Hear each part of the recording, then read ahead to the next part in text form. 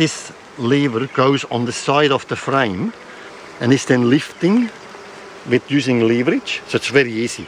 And then you can get your finger onto it properly, so you can hold it properly, not sort of, now I find also people go all twisted, so I have to find, as you stand a bit on the right, if you're right-handed, and do it like that. And now when you lift it, you push it forward, put a hive tool where you can find it again, and now we just gently take it out. Oh, this is brood in here. Oh, this is not what I wanted. See that? Now the queen is somewhere here. This is honey, and this is brood here. This is brood. So there's no honey to be had in here either. Well, that's on the edge probably a bit. Let's see. Look at this, the pollen here. Yeah. It's just putting its head into honey because of the smoke probably, but it has the socks full of pollen. The eggs would be at the bottom of the cell, sort of like a white elongated little stick pointing up, but there's none in here. Tomorrow we'll have a closer look if we can find the queen. Somehow the queen got up to the top. It can happen as a faulty queen excluder, which I really doubt because I use fairly new ones. This is interesting on them. See how they chase the beetles? See, they look like they're mating with them. But they try to kill them, but they can't. Sometimes they really tackle them.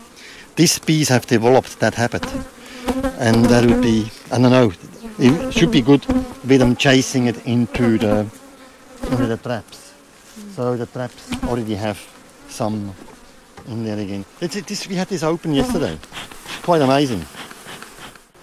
And so now we know there's brood in here.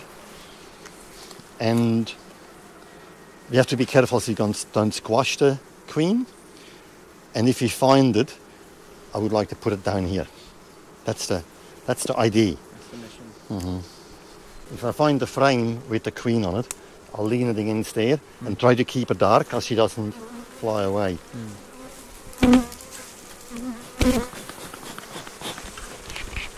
And I'll take this frame out. It seems to be the least attached. And once I take it out carefully, you'll see the brood. This is a beautiful brood nest. This is excellent brood nest. So that's where it's forming. It's a nice pattern, see, only the corners are not. But she's not on here most likely because there's virtually nowhere else to lay eggs. So I take it, turn around, and just very quickly try to see her. They often try to run away from you on the bottom. So how would you identify the queen? She's considerably larger. What we're looking at here are all worker bees. Right.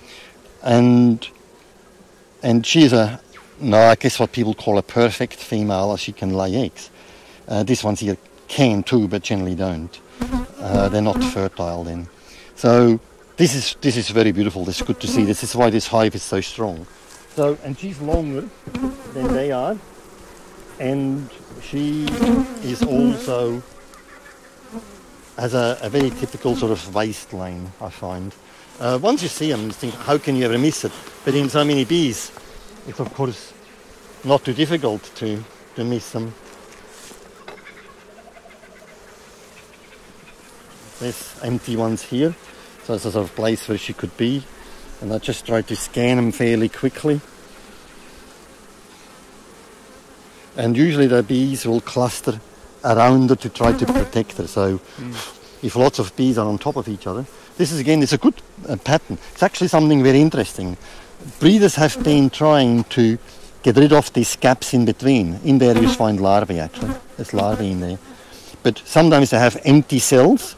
They try to breed queens which had none. And now they found out that in these cells, when it chills down overnight unusually, some of the worker bees will go in there and their temperature, body temperature, is greater than the body temperature of other bees. They're actually heater bees. They go in there to keep the larvae warm. So it's an extremely detailed plan and the whole thing. I just saw a drone before too. Here is the queen, is it? Ah. Yeah, it's the queen. See her there? Yeah. Okay, and she's looking for a cell at the moment to go and lay in, and she will just put her backside, so to speak, in their abdomen and put it down and drop an egg. So often people put a coloured dot on it for good reason, but I haven't got any coloured dots. So what I do now is I lean her against here very gently. Can you see on the frame there? Again, for me, this looks like an exceptionally good brood pattern. Some of them here are sticking up a bit. These are drones. We try to minimize drones, but in a pattern like this, I'm willing to accept that. There's honey on the side, and there will be some pollen as well.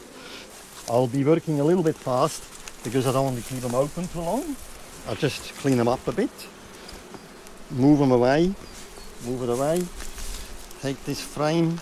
I'll just look for some queen cells, if there's one. Not too much happening here. Space for her to lay.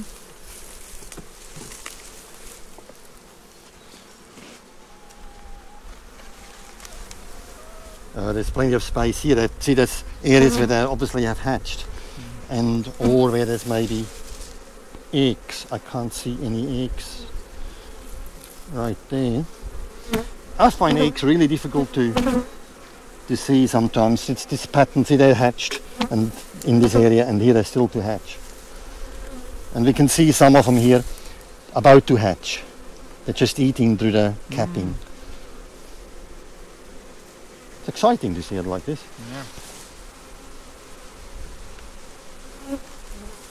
Now what I do is I'll make myself a bit of space, and I lift this off, take the queen excluder, take a frame from below, and take that frame and put it up the top, and put this one here down the bottom.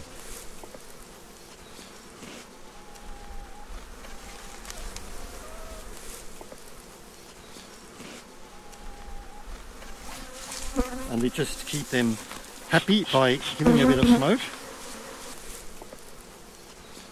And I'll smoke these. And I should have brought back a new queen excluder. But I'm pretty sure it wasn't the queen excluder at fault. What's a queen excluder? This is the queen excluder. Okay, we put this away. I want to clean this up a bit, so I use it like the brush.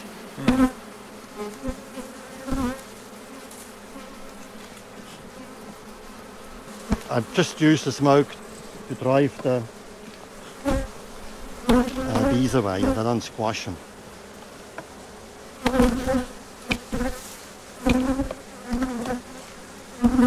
This will do.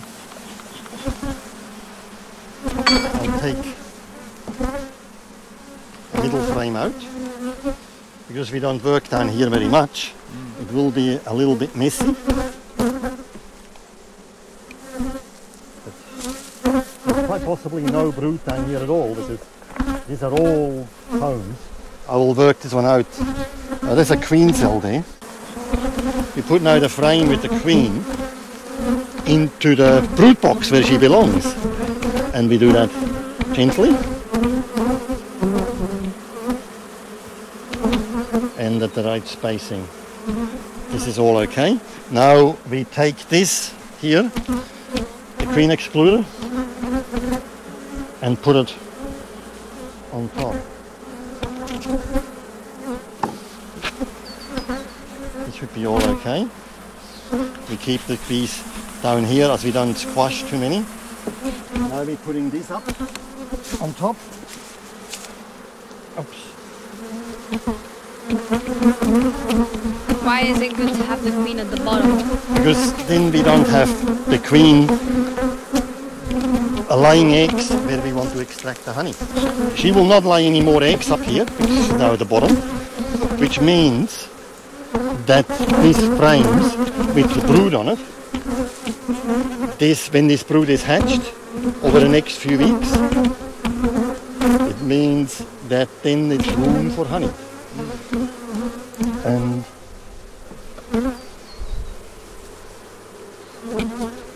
so you have plenty of space below now to lay more eggs, because there's no brood down there, or actually honey.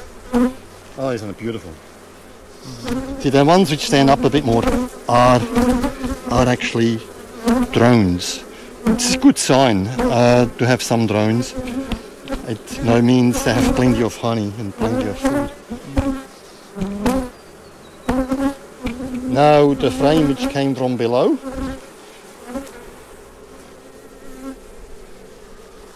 See, this is not a nice queen cell, but it's a queen cell, and it's a hole in it. It's hatched.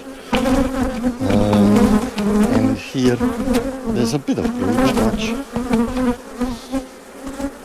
See all the pollen they bring in, different colours pollen on the legs, light yellow, dark orange. I think it's fascinating.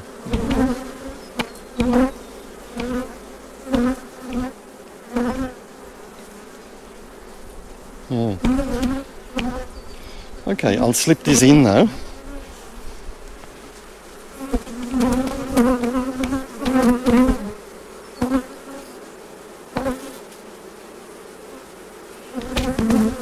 Have you seen them how they come out? Oh yeah. Not too happy.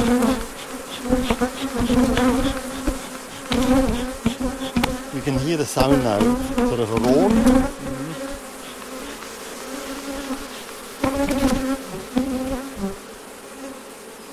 It's calming down again. And when you keep the bees and you work on them by yourself, you start to really learn to listen to this. This is a little bit uneven. This is the frame we put in here, I think. Yeah. So there's no number on it. So I put an X on here. The X means next time when we take the honey off, I'll actually replace this frame and put new foundation in it. We have to put the small hive people traps in here. This hive will probably hang out a bit. The bees will hang out a bit because we sort of disturb them in a fairly major way.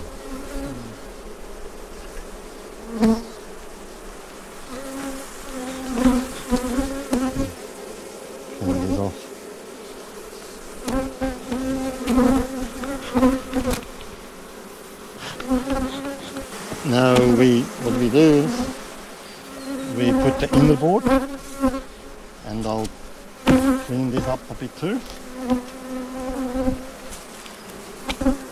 It's good to have a tree for this.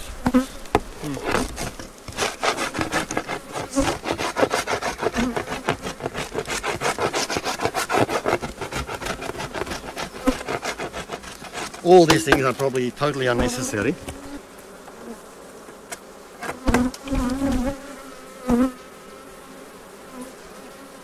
Put this on top, and then the lid on top.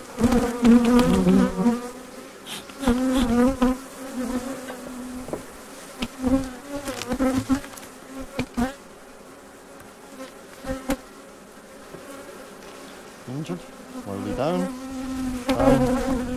all good. We say moved